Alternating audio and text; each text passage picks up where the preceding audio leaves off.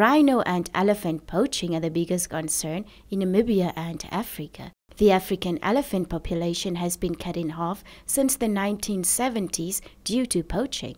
Between 35,000 to 50,000 African elephants are poached every year.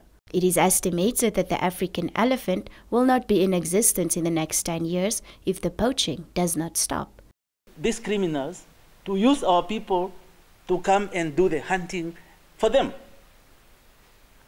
If we don't understand how do they ship this kind of products out of our countries, what is the network that they use? Who of us do they collude with? The greatest thing you can do to help end the illegal wildlife trade is to stop buying wild animal products from suspected illegal sources. World Environment Day is celebrated under the theme Zero Tolerance for the Illegal Trade in the Wildlife and is held annually to educate the public about the importance of safeguarding wildlife.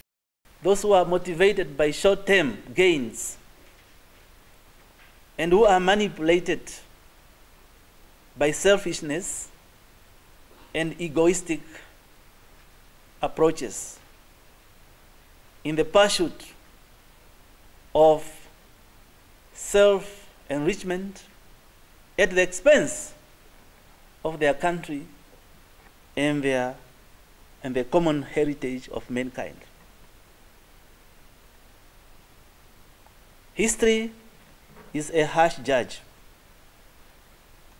Failing in this kind of undertakings will definitely put us as a generation that was not so responsible. World Environment Day is commemorated annually on the 5th of June. For the News on One, I'm Rinelda Mouton.